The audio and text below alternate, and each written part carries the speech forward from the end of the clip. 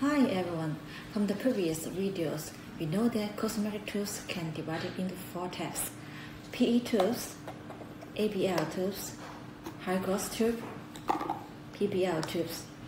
Today, let's talk about how to make PE cosmetic tubes. The first step is extruding. Let's see a video. The resin and the color master brushes will be added into the machine.